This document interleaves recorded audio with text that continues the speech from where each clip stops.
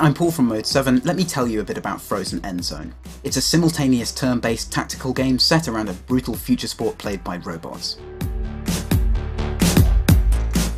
The aim of the game is pretty simple: get the ball into a scoring zone by passing or running, avoiding getting crushed by your opponent's defense along the way. Players can block each other, and a static player controls an area of the pitch. The game is very much about reading both the randomly generated terrain and your opponent. Frozen Endzone is in beta at the moment. The core game mechanics and a lot of the graphical stuff are working well, so the current build is fun and rewarding.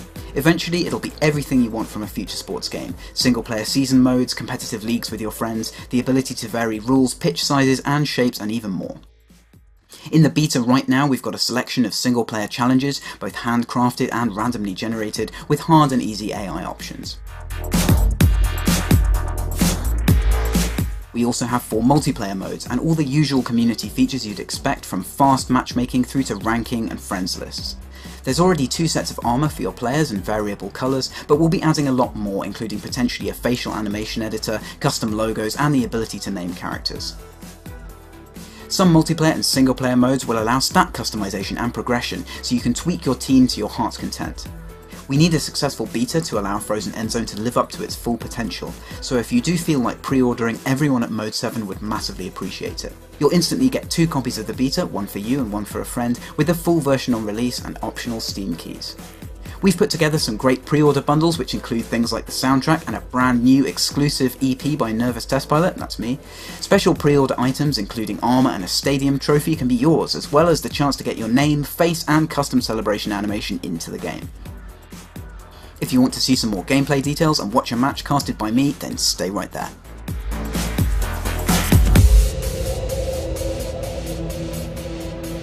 Quick recap: getting to the end zone is worth 7 points. Getting a mid zone is worth 3. These bonus zones will add 2 points to your score should you get into a mid zone or the end zone.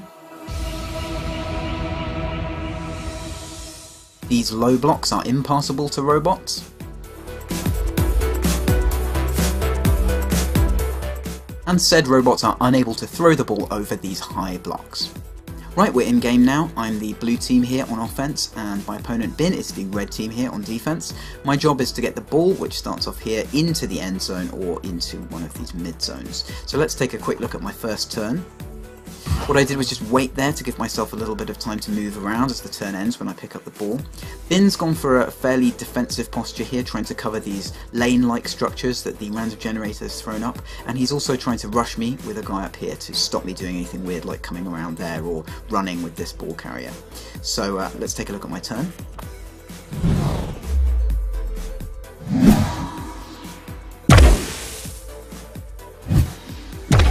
So I opt for a short pass there, just bringing this guy into play and enabling me to kind of get a bit more control of this space. Bin is pushing up, being quite aggressive. He thinks he's going to stop a run to the outside here. He's probably going to be able to block a pass through down to this guy here, and similarly here there aren't many options. But what I've been able to do in that turn was get a guy into position to block off this area. You can see as this guy's static here, he wouldn't be able to come through here and gain access to this part of the field, and that's going to be his downfall in the next play.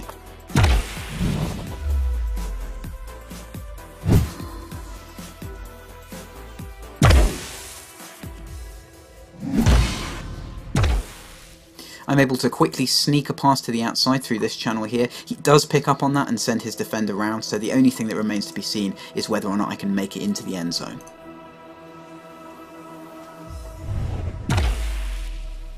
And there's the touchdown, and that's the win for me in this play.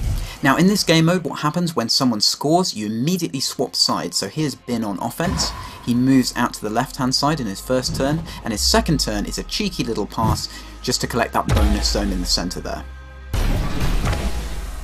Something else he did in that turn was block one of my players rather irritatingly, so we can take another look at that. You can see he just gets in front of me there, and that's going to enable him to control that whole lane.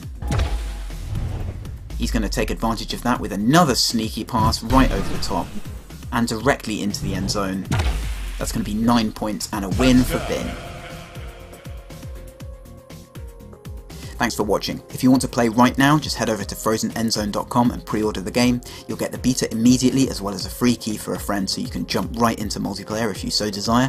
We're a small indie team, so pre-ordering really helps us out. It's going to fund the rest of development and help us make Frozen Endzone as great as we possibly can. Thanks.